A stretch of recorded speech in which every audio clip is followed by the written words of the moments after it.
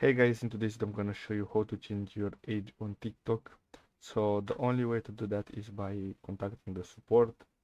So in order to do that, click on these lines here, then click on settings, scroll down until you see report the problem.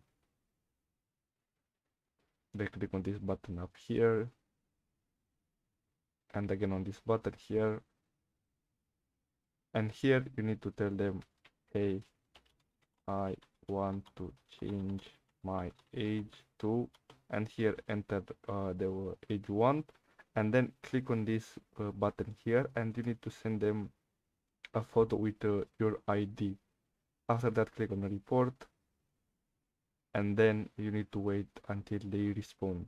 So that's it. Thanks for watching.